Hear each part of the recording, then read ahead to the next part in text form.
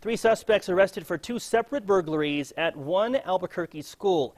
Here's a look at the suspects. Police say 19-year-old Victor Bolivar, 19-year-old Douglas Atler, and 18-year-old Anthony Ibarra each broke into the Robert F. Kennedy School on Blake Southwest.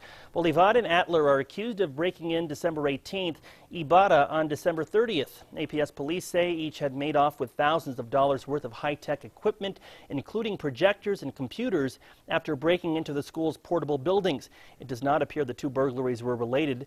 Douglas Atler and Anthony Ibarra each appeared in court today, charged with multiple counts of burglary, larceny, and conspiracy. Vandals were busy last